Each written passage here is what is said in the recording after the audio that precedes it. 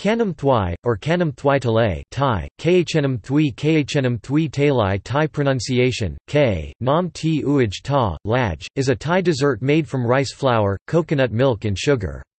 Its name is derived from the small ceramic cups in which the dessert is cooked and distinctively served, which are called thuai talay bowls. Ingredients may also include salt, eggs and pandan essence.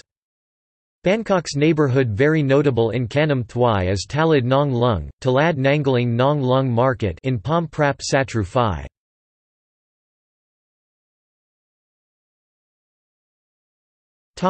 See also: Coconut pudding, List of Thai desserts, Sarabi.